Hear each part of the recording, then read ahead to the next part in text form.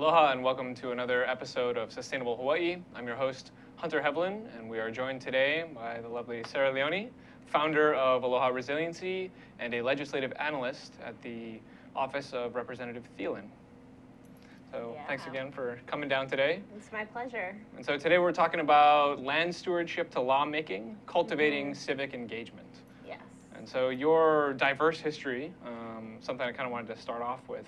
What got you into this sort of world of civics, of community change, and what brought you to the islands? Yeah, well, it really all started when I was in Chicago, living in Chicago. I was working with a researcher there who was researching food deserts in Chicago. And they were exploring every single food outlet that there was in the food desert, whether it was a gas station or a grocery store. They were examining what kind of food was there with the premise of before you can reach out to a community and tell them to eat better, you need to know what's available in their community. So a food desert, to be clear, then not a desert full of food, Exactly. but more so the absence of alternatives to, say, just a convenience store. Yeah, as a food and source. there were some neighborhoods that you had to take 2 buses to get to the closest grocery store, for example. So in that research, I also participated in different community committees to try to improve the amount of healthy foods in the neighborhoods. And I was sitting in a committee in a predominantly African American neighborhood, and I saw this guy with dreads in the back, and I was like, what does this guy do in here? You know, what does this guy do? And then I went up and talked to him, and he's like, I'm growing food. And I was just like, where? And he's like, here, like right around the corner from here. And my brain was like, doosh. It's like food desert no more. It was just, I saw it as dynamic wellness. It was a way to bring intergenerational people to a safe space to have different types of interactions. It was raised the property value of the homes around it. It directly provided healthy foods to people in that neighborhood. It was connecting people together. It was bringing neighbors together and reduce crimes in the neighborhood. So it was just this, never-ending effect of positive change that it did to the neighborhood. And so I was like, whoa, I need to learn everything I can learn about growing food. And I ended up moving to Los Angeles the next year, which was like, ding, ding, ding, perfect growing season, pretty much year-round. Even in the winter, we can get away with a lot of things as well. So I was starting to eat up anything I could learn for free, because I was broke, per usual. And I was learning anything I could learn for free, going to rose pruning classes, going to nurseries that had a little event on whatever here and there, going to, anything I could get my hands on. And I ended up getting into the Victory Garden class first, that was provided by the LA Master Gardeners, and then going ahead and doing the LA Master Gardener program. So Victory Gardens, of course, then being sort of another, I guess we could say, model of dynamic, how'd you phrase, dynamic wellness? Yeah. So operating as it seemed like you highlighted as your experience in Chicago was sort of the capacity of urban agriculture and urban gardening to provide a social safety net in terms of nutrition and other myriad benefits, and Victory Gardens coming out of sort of the lean times during World War II. Exactly, and it was specifically, it's a program specific from the Los Angeles Master Gardeners that reach out to low-income communities to teach people how to grow their own food. In the modern day. At a low cost. Yeah, in the modern day. And I was lucky enough in Los Angeles, I also speak Spanish and mostly work with Spanish-speaking communities. It's helped me a lot, not here. But in Los Angeles, I was fortunate enough to work with the group Homeboy Industries that's there, which is the largest gang intervention and rehabilitation program in the nation. We removed more tattoos for free than any other organization in the world. Wow. So you can imagine we get a lot of people with a nice, F you or F the world across their forehead, and they're like, why didn't I get a job? So go figure. So they were concentrating on providing a full list of opportunities for people who were just recently released from prison or previously in gangs. So they had very technical things that might be court-ordered, like anger management, arts, drama, domestic violence for men and women, Alcoholics Anonymous, you name it, those type of programming. But they also provided jobs for people. And so they had this side shoot of social enterprises that included a bakery, solar panel installations, they had a restaurant, they had a screen printing business that did the best, it was most successful. So they had created an ecosystem of support services that had it sounds like an income generating model operating with essentially as a social enterprise to support folks that are choosing to leave a dangerous lifestyle, to put it mildly. Yeah, exactly. And so through the restaurant, they had a gardening program where they were growing foods within a mile radius of the restaurant.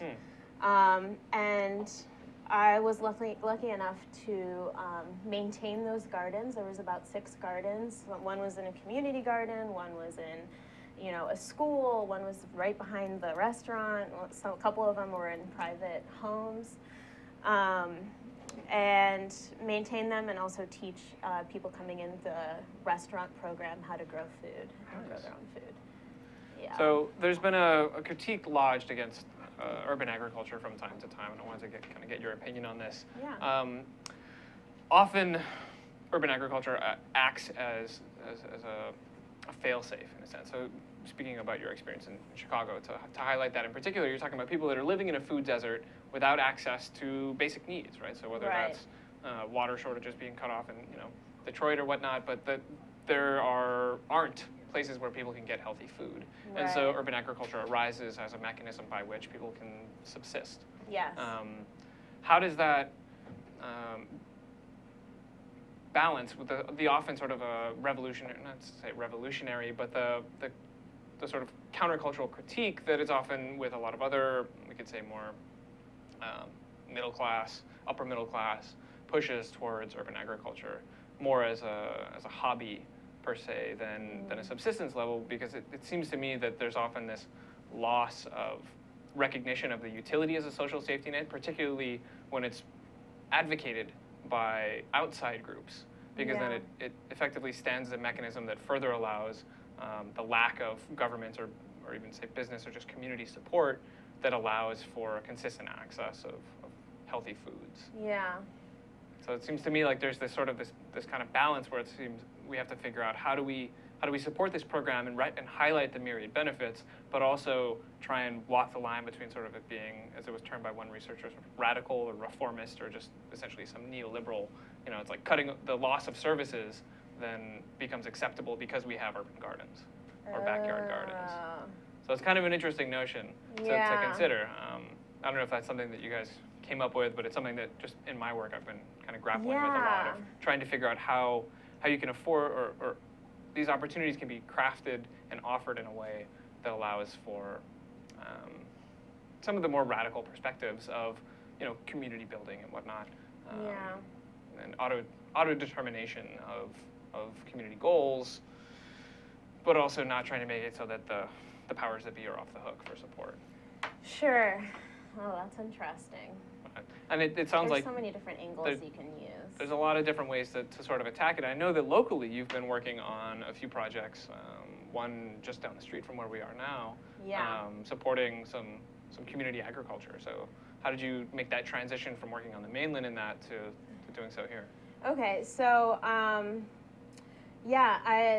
that position ended there. I was looking for a new line of employment. I started working with a landscaping company, so this kind of translates. That was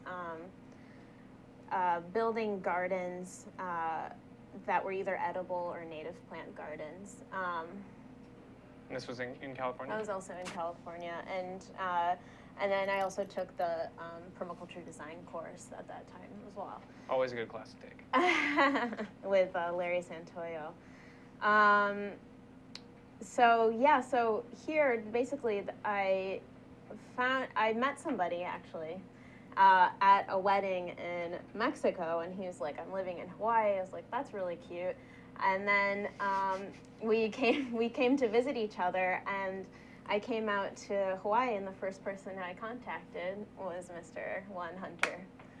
And you took me around to that wonderful farm. We were kind of getting into what's happening here. I also linked up with other builders and creators in Hawaii, and I was like, there's stuff happening here, and there's potential. It's not at the same state in Los Angeles, where you have a lot greater number of coalition people in a very diverse array of sustainability. You've got the bee anarchists, and they're like a whole full group of people. And then you've got the people who are making like heirloom wheat and heirloom bread, and that's their thing. You know, there's a lot more subcategories with a greater number of people who are participating in it. But I did think that Hawaii, first of all, I thought Hawaii would already be kind of on top of a lot of these things. I was like, oh, full growing season, yada, yada, yada. They must be on top of it. They're an island. But I saw that there was still a lot to progress, and that it was going to be different than the way it was being done in Los Angeles. And I found it really interesting. And I felt like there was enough of a community support system to kind of get on the team and start moving and shaking. So, have you noticed any differences in the sort of network distributions, or how people choose to connect, or overlaps between sort of, I know you highlighted sort of the bee anarchists and the whoever else is, that I know that locally we have, there are sort of these hui's of folks. Yeah. Do our overlaps in our network interactions differ in any way, or are they fairly similar? Or I'm just trying to think from an engagement standpoint. Yeah, I think that it's fairly similar. I feel like still in Los Angeles, you kind of have to be in the know to get into like those real like subgroups like bee anarchists or things like that. And I think it's the same way here when there's like different subgroups on, you know, raising rabbits or hunters or fishers, things like that. And there's still a lot left for me to explore here on the island, but in general, I felt like there's been enough going on, mostly through the efforts of Matthew Lynch, to connect people here. And people are very open to talking to you and helping suggest people to connect you with. And yeah, but I feel like, you know, there are a couple things that we could do to kind of boost the community and help bring more people in. What do you see, or what would those things look like? Well, probably similar to things that were happening previously with Matthew Lynch, like the foodiology classes that he was having at Fresh Cafe, or just kind of events that bring people of the same ideas together. So there's a lot happening out of Proto Hub. There's a lot happening out of Box Jelly, different groups. And these are both co-working and spaces. Transition Oahu, but yeah, we could always use more reasons to get together and have a couple drinks and daydream. As if we needed reasons for that. So it sounds like from your perspective that there's still an open niche for a greater density of programming, of events, of opportunities for interaction, sort of increasing the edge, to use a permaculture parlance, and between jobs too. Professionals. Yeah, jobs as well. I think that it's really important that businesses, schools see the value of the types of work that we do. And so, yeah, that's part of why I opened up or started to work with the Emalani Organic Community Garden to start incorporating gardening to the public and things like that. Well, we'll hear a little bit more about your works with the garden and Aloha Resiliency when we come back from this short break. Aloha, I'm Keli'i Akina, president of the Grassroot Institute and host on E Hana Kako, a weekly program on the ThinkTech Hawaii Broadcast Network. E hana kākou means let's work together.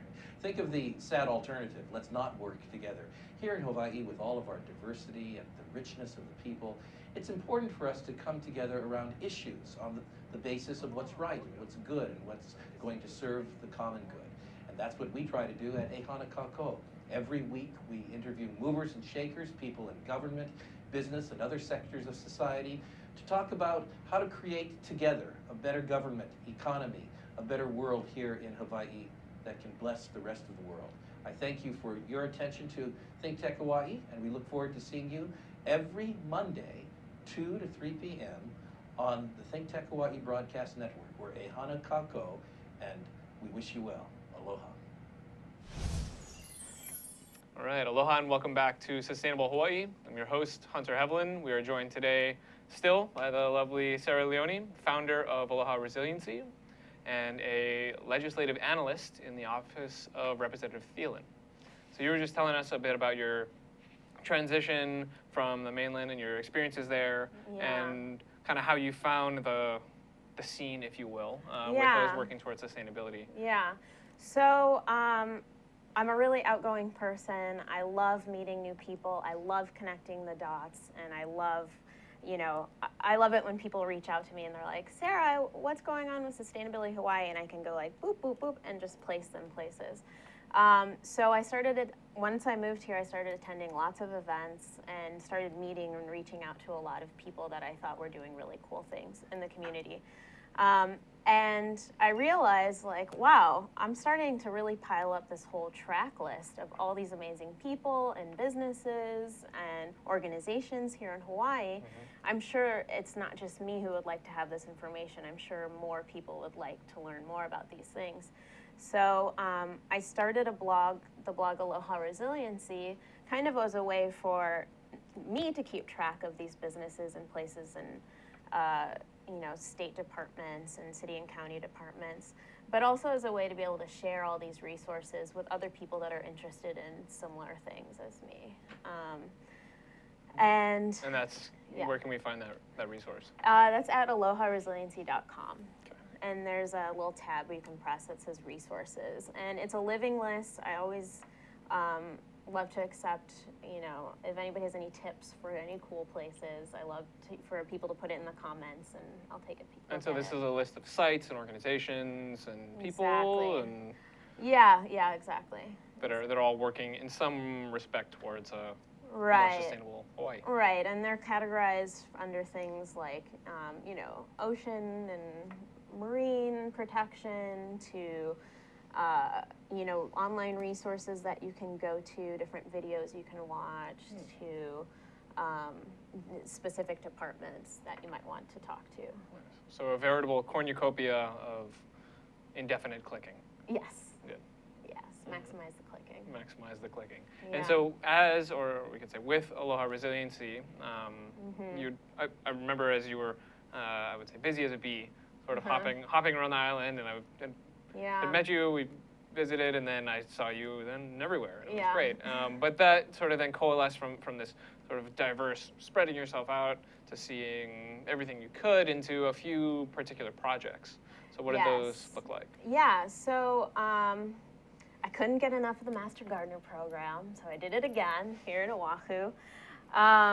With the hopes to kind of have the similar Victory Garden classes that we had in Los Angeles, that reached out, that had these low-income classes for learning how to grow.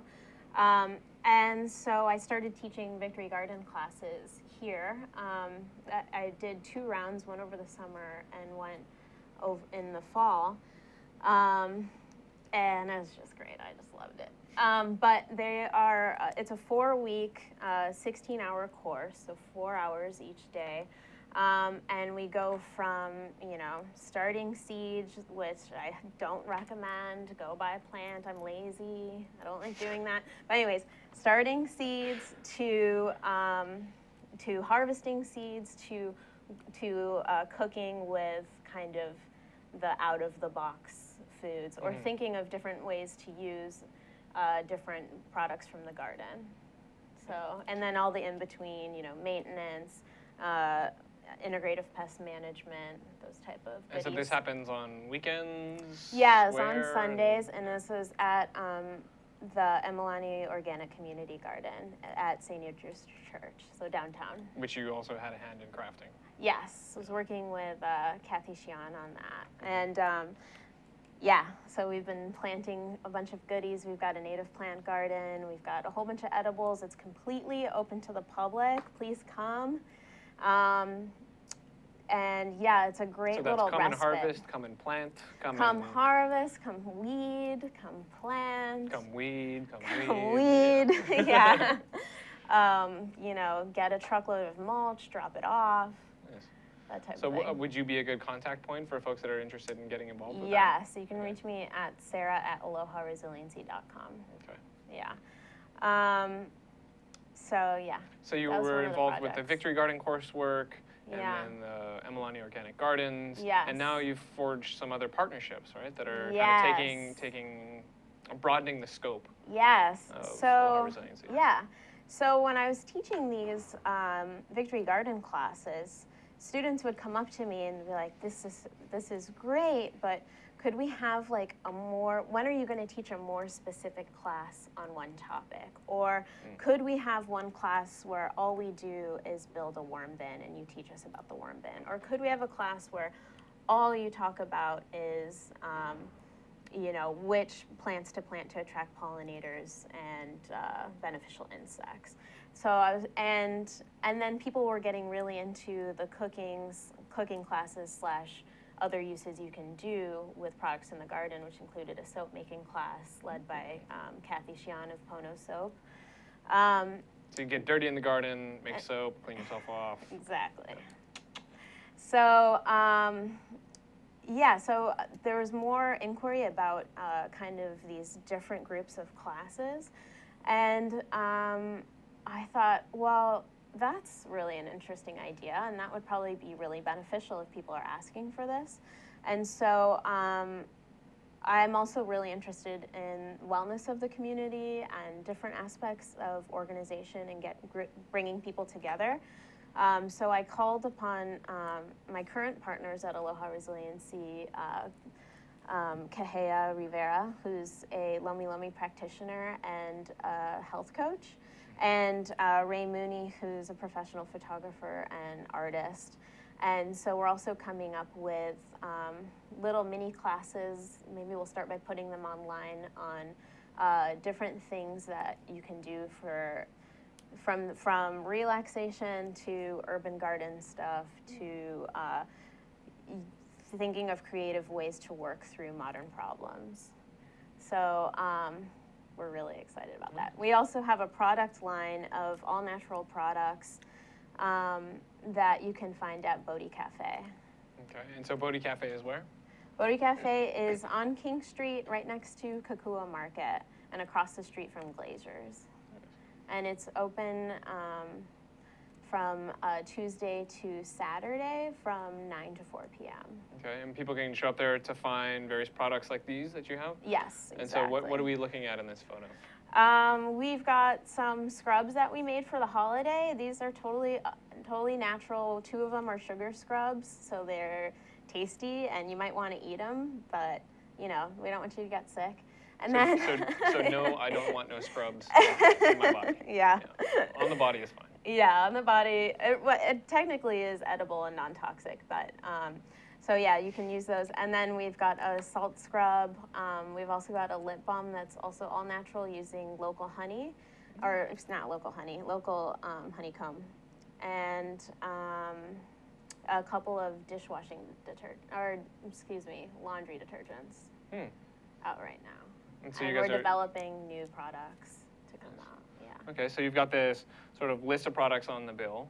You've got this garden programming, Yeah. and it sounds like this sort of future of posting up a video series of trainings that'll be Yes. exploring sort of personal wellness as well as community action through gardening and whatnot. Yeah, to go back to personal wellness, I've also noticed between like activists and do makers and all of us that a lot of times we're go, so into everything that we forget about taking care of ourselves. So I just wanted to stress how important it is and why it is something that we value as our company. So sort of averting the straight line towards activist burnout. Exactly. Way of phrasing it. Exactly. We want this movement to be sustainable too. If you know what I'm saying. I see. And so, I mean, have you had experience with that, or seen that in folks, Oh, partners yeah. that you're working with, or Definitely. are there critical diagnostic signs that we should be looking out for, or? I mean, yeah, there's definitely a whole lot of this like volunteer burnout, and I really suggest sticking to like 1 to 2 things that you can really commit to and that are fun, and sticking with that. And I know there's so many things that you can get into. There's so many issues. Actually, part of the reason why I like the organization IKEA is because they cover a lot of different issues. So they're kind of like my go-to organization to look at different issues and things. But what sort of work are they involved with, or what draws you to them beyond just their scope? They're mostly involved in well, labor rights, but also the environment, education, higher education, arts, wellness, health. So and yeah, how are they cover going the about gambit. addressing some of these things? They're having community meetings that we've been a part of. Yes. Yeah. So Aloha Resiliency has been showing up in force and so these are just sort of community discussions to try and identify pathways forward, or is this more of a policy? Or exactly. Yeah, it's kind of to forge things forward, and also to find a connection between lots of organizations that are working towards the same goal. So you get to also meet other organizations that are working towards similar goals. So it sounds almost like a think tank and a meetup. Yeah, A little almost. Yeah, a little bit. When do those happen, or what's a good way to connect I with don't know when the next one would be, but they have a Facebook page that you can follow their. Okay, so their get things. stalking. Yeah. Yeah.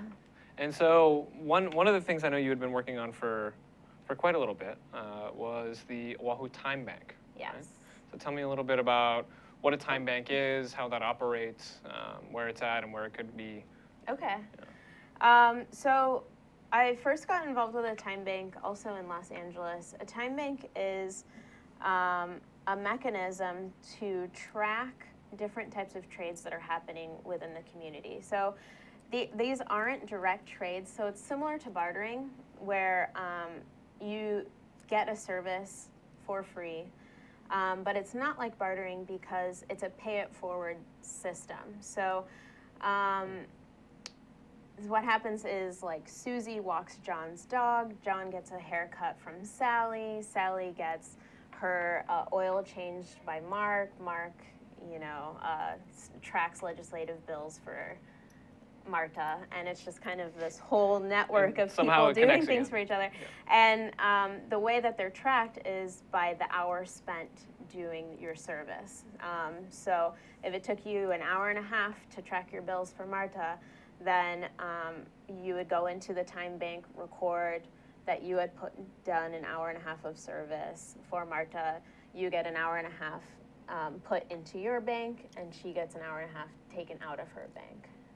So this is we could say a leveling alternative economy in a sense, yes, right? So all services are valued at the same rate? Yes. All goods, all and it whatnot. depends on your time spent.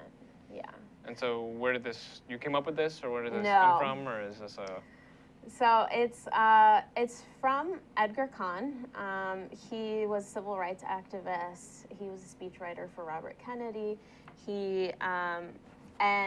So this was kind of his brainchild to kind of level the playing field and to start valuing things that our economic system usually does not value.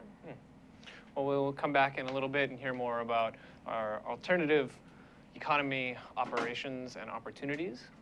We'll take a quick break. Aloha, Yappers, and a Happy New Year. I'm your host, King Zilli. From inner city out to the platform and now the Yap Show. It's a new year, and most would say a new beginning. So this is a call to action. As we promote tech, energy, diversification, and globalism, with ThinkTech Hawaii, the Yap Show is all about advocacy for effective leadership, comprehensive youth policies, programs, and access to knowledge and information for upward social mobility, especially for the historically underprivileged youth. This means we'll be looking at young people making a difference in their community. Youth policies here in Hawaii, the country, and the world. We want to highlight youth programs that are meeting young people where they are, working together to accomplish a goal or tackle an issue while providing information and access to free educational content for anybody looking to learn on their own time, study for an exam, or simply refresh their memory. We do this by inviting everyday people like yourself, state policymakers, youth advocacy groups, youth programs, professionals, and so forth. But most importantly, we'll be partnering up with my new organization, causeeffect.org. More information on Cause Effect, as this website is currently in development in the hopes to feature courses, seminars, tutorials, and conducting surveys that will be featured on the show. As we leave behind 2014, I wish I could say we leave behind issues such as police brutality, youth violence, education, economic mobility, and so many other hot-button topics that made 2014 a difficult year. So what does it mean for the new year? What does it mean for youth policy? What does it mean for Hawaii as a whole? And most importantly, how does it affect you and your community? We want you to tune into the YAP show at 3 p.m. Friday and find out. Aloha. Aloha and welcome back to Sustainable Hawaii. I'm your host, Hunter Heaivilin. We are joined today by Sarah Leone, the founder of Aloha Resiliency and a legislative analyst with the Office of Representative Heaivilin. And so we were just getting a little bit into time banking and hearing a bit about the history of it. You said Genghis Khan founded this? Whoa, whoa, whoa, whoa, whoa. It's actually Edgar Khan. Edgar Khan. And so, yeah, so he had long story short, he had a heart attack and in the 80s, and he felt like, he kind of had this thought like, wow, I'm in this position where I have all these people taking care of me. All these people I'm totally dependent on all these people. And this feeling of like, this is probably how a lot of throwaway people in our society are feeling. Like they feel trapped by, any type of like government things that they're, this type of feeling where it's just kind of like, where can I provide and how can we start providing for each other in the community? Mm-hmm. And so this was kind of a way to track that progress between the community and also have a way for people to reach out for neighborly things in a way that we have a lot less opportunities to, we don't get together anymore and have a ceremony and, kill a goat all together like we used to back in the day. Sometimes we do. like in the 70s. I do that. So, there's just less opportunity for people to gather together and get to know each other. And so this is kind of a way for people to say, hey, I've got something to offer, and I also have some needs. So maybe this is a mechanism I can use to fulfill some of my needs, but also provide this whatever I want to offer to the community. So one of the things, for example, like I've got people who come in and they're like, well, I'm an attorney and I hate being an attorney. Do I have to give legal advice? And it's like, no, that's not what it's about at all. It's about offering what you want to offer. It's not like offer salsa lessons. So if I'm a gardener but I'd like to be a doctor, how does that work? So that's a great question. So within reason. It's got to be within reason, and it's all has to be kind of disclaimed beforehand. So everybody writes a bio when they're part of a member, and you can check all this out at oahu.timebanks.org.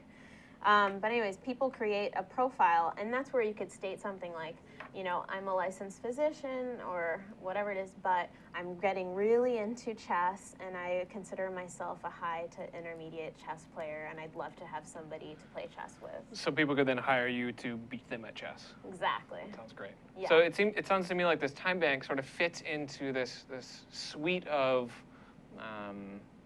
sort of stepping away from the anonymization of a lot of our commercial interactions or our commerce or our economy broadly. So there's things, like if we're talking about Airbnb or Craigslist or some of these mechanisms where it's not that you're necessarily there to make best friends, right? But at least it's not the facelessness of just a checkout line that you're never going to return to, or e-commerce or something like that. Right. Yeah. Exactly. Yeah, and when I was doing it, well, some examples of some exchanges that we've already had was somebody had their porch fixed by a carpenter that was in our group. One of our members was pregnant at the time and had another member come over and help her organize her home. So there's been people who have cooked for each other, things like that. So, yeah. So it sounds to me, I mean, I kind of wonder, this brings it back around to what I was bringing up earlier about the sort of fail-safe mechanism that urban agriculture can provide. Yeah. It seems almost like that in some ways that this sense of loss that I feel like it maybe underpins some of at least what you were saying earlier, right, in terms of our communal interaction or our communal connectivity, that we're kind of making up for that in a sense by modifying what were frequently, at least in some instances, economic interactions, and now making them slightly more social interactions. Right. So your painter may have been your neighbor and your best friend, but wasn't necessarily always the case. But this becomes a mechanism by which they can at least be somebody that you have some type of shared experience with through this alternative economy that's not just, it's a little bit tougher to draw affinity just because you have the same bills in your pocket. Yeah. And we do like to host meetings, like what we call them potlucks, where people can come and meet each other, and so it's kind of less of a stranger danger factor that is added to it. And so, yeah, and we're planning on hosting some other events. And it's interesting that you mentioned that, because in other states, this is a worldwide thing. I didn't invent it. It's nothing special. It's totally worldwide, and other organizations do it differently. And actually, when I first started the Oahu Time Bank, I got a phone call from the Department on Aging saying that they had just completed a feasibility study on time banking in Hawaii. Wow. So there was a lot of interest through the government, and that's very typical for other programs throughout the states and parts of the world, is that sometimes the government will actually pay for a time bank coordinator to be doing things. And what I would like to see with the Oahu Time Bank is that we do get to a point where we could have a paid coordinator. It's kind of hard to figure out, like, doing all of the backstory for it and making sure that there's enough interaction and stuff between people. So ideally, there would be a paid coordinator for the position. And that's something the Department on Aging was looking at, or at least considering? Yeah, exactly. So would that be something that might be advocated towards via legislative action? Probably not now. It's pretty tight times for Hawaii right now, but it may be in the future. But conceivably down the line, this sort of legislative interaction could be some mechanism by which the time bank support system could come about. Yeah, most likely in local government, so county level. So with other, what do you see, or with your work as a legislative analyst, kind of what does that entail? How did you get into it? And what are you fired up about for this session? Because I know you like getting fired up. Yeah, let's get fired up. Okay, so yeah, I started getting interested in the legislative process. It was really simple. I was working at a job that I could no longer afford to keep eating rice and beans at. And so I was also looking for a different type of jobs that was full-time and where I could continue my learning process and my learning curve of, change making in spaces and in urban spaces. And I found the webpage, the legislative webpage, which is capital.hawaii.gov. And they were hiring for session staff, and so I was able to do that last year with a different office. And I was just really keen on learning kind of the ins and outs I loved being around, these power players and learning all the different organizations that are there at the legislature and know their legislatures, learning about the process of passing bills, and also, I like to figure out ways to get constituents engaged in the legislative process. So I was especially excited about it because SB 1 had just happened, and there's all this excitement around pesticides and GMO that is bringing all this attention and energy to the Capitol, and so it's a really exciting place to be. And yesterday was the opening.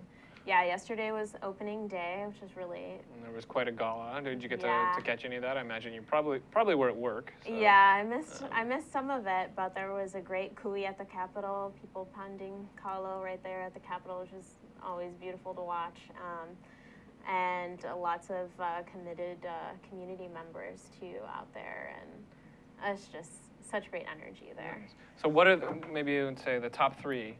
As we're winding down here, what are the top three things that you see as having opportunity, as having impact, and that you think could actually make it through this session? Community organizing is key, either getting on board with other organizations that are doing legislative actions, or just kind of staying tuned with what other people are pushing, because you do have strength in numbers, the number one. That's really important. So there's things like Surfrider, there's lots of ways to get involved. So partnerships. IKEA as well as one example. The next thing I would suggest for people who are interested is going to the public access room. It's on the 4th floor.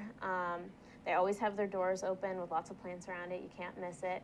And the great thing about the state of Hawaii is it actually has one of the best websites for tracking and measuring and bills that come up in the legislature. So everybody go watch the I'm Just a Bill video and learn how that works. Is that Schoolhouse Rock? Yeah, Schoolhouse Rock.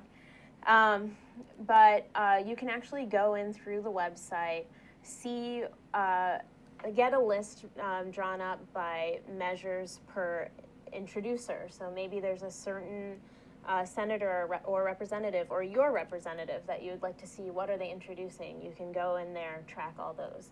You can track per caucus or groups in the House or Senate, or both. So you could be tracking all of the Keiki caucus bills and seeing what's going to be in there to benefit the children. You can go through to the local food caucus bill and then track all of the local food caucus bills that are coming up. And those are some of the ones I'm most excited about. So what are the key bills in that package? Yeah, the ones that I'm most excited about is on-farm mentoring, which is introduced partly by the Hawaii Farmers Union United. And that would allow farmers to live on the land that they're sowing. The other would be legalizing industrial hemp for farmers to be able to grow it. And another one would be giving permission to restore lo'i kalo in public conserved lands. 3 magnificent things to work towards. Yeah, but there's so much more to come. Well, thank you very much for joining us. And people can log on one more time at aloharesiliency.com. Aloha Resiliency, and then also for tracking bills? At capital.hawaii.gov. All right. Well, so if you're interested in land stewardship or all the way up to lawmaking, Sarah Leone is a wonderful resource who's fortunately joined us in our community. Thank you for joining us today for another episode of Sustainable Hawaii. We'll see you here next week. Aloha.